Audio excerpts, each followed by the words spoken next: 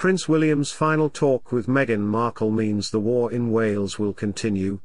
Welcome to Royal Hour. Please subscribe to stay updated with all latest updates from the UK royal family. According to Princess Diana's former butler, Paul Burrell, Prince William and Harry may never return after the violent feud that has pierced the royal heart. Burrell watched William and Harry grow up together, acting like his mother's best friend and confidant.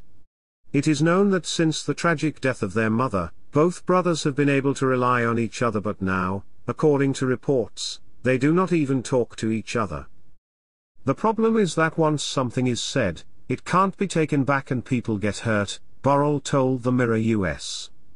He said he thought Meghan Markle and Harry's accusations of attacking Duchess Kate were too harsh for William, while Harry was concerned about losing his military title. Burrell explained, "I think William was offended that his wife was being criticized. Even though she's at the top, she never makes a mistake." He said the rumor that Kate made Meghan cry over her bridesmaid's dress a few days before the wedding was a betrayal for William, and that the last straw would forgive Harry for his narration about the alleged brawl between brothers. Because yes, he can fight his brother and break the dog bowl, that's what boys do, brutally, and fall.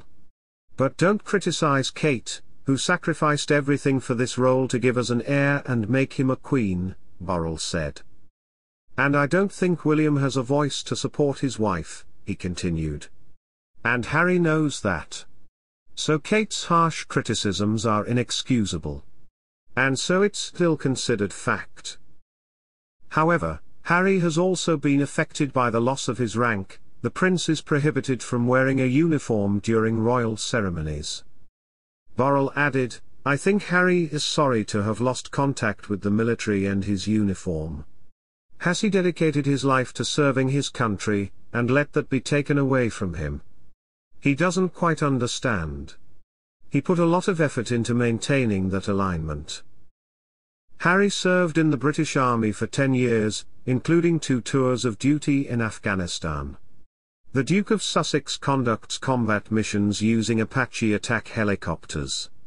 To the astonishment of many senior military officials, Harry revealed that he had killed 25 Taliban fighters while fighting in Afghanistan. In his candid memoir, Spare, published earlier this year, wrote, "So my number is 25. This number gives me no satisfaction at all. But it's not that character that embarrasses me."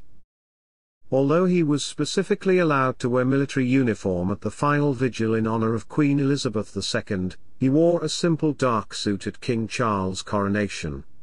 Paul Burrell said he doesn't see the Walesian war ending any time soon. "I think the bank has plenty of ammunition to shoot at the royal family," he said. A friend of Princess Diana added, "Let's face it, Meghan hasn't written a book yet. These are her views and facts, and we still have to get to the bottom of whatever. When does she come out?" Thank you for watching this video. Be sure to subscribe and press the bell icon to get notifications when I upload a new video.